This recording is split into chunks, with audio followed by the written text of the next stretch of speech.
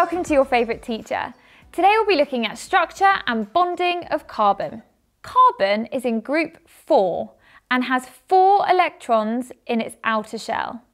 It forms 4 bonds for every atom it shares to make 4 shared pairs of electrons, giving it 8 in its outer shell, making it complete.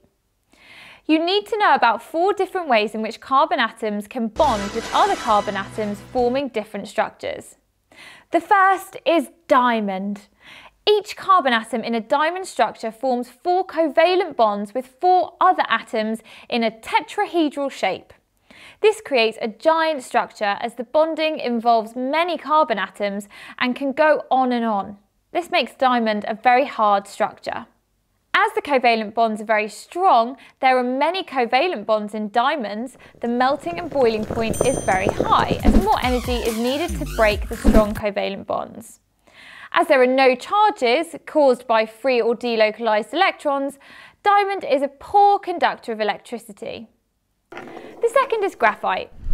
Each carbon atom in graphite forms 3 covalent bonds with 3 other carbon atoms. These covalently bonded carbon atoms are arranged in layers to form hexagonal rings. This makes graphite soft and the layers of the rings can slide over each other, making graphite a useful lubricant. There is no covalent bond between the layers, and the electron in the 4th outer shell is delocalized and moves freely through the structure. The delocalized electrons allow graphite to conduct electricity in a similar way to a metallic structure.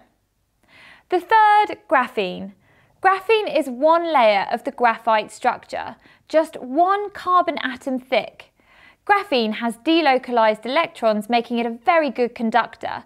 It has 3 strong covalent bonds per carbon atom, causing it to have a high melting and boiling point due to the high number of strong bonds. Graphene is 1 atom thick, but the high number of covalent bonds makes it very strong. These properties make graphene very useful in electronics, as it can replace silicon in manufacturing and can be used to make composites. The last is fullerenes. Fullerenes are molecules made of carbon atoms arranged in hexagonal rings. These rings connect with 3 covalent bonds. These bonds have varying shapes and form hollow structures. Fullerenes may also contain rings with 5 or 7 carbons. Are we ready for this one?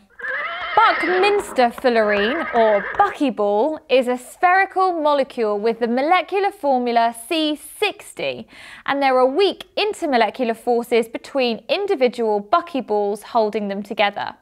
It has a low melting and boiling point as less energy is required to overcome the weak intermolecular forces.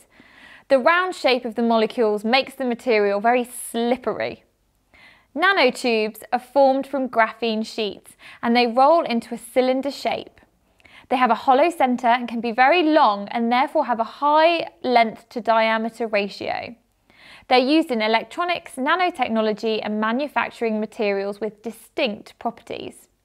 So to summarise, carbon can form covalent bonds in lots of different ways. Diamond has 4 covalent bonds and therefore is hard and has high melting and boiling points, but doesn't conduct electricity. Graphite forms 3 covalent bonds and has delocalized electrons moving between its layers, therefore can conduct electricity and makes it soft with a high melting and boiling point. Graphene is a single layer of graphite and can be used in electronics to make composites. There are 2 fullerenes, Buckminster fullerene, which is spherical and slippery, and nanotubes, which have high length to diameter ratio. I'm Miss Meeks, and we've been looking at the structure and bonding of carbon with your favourite teacher.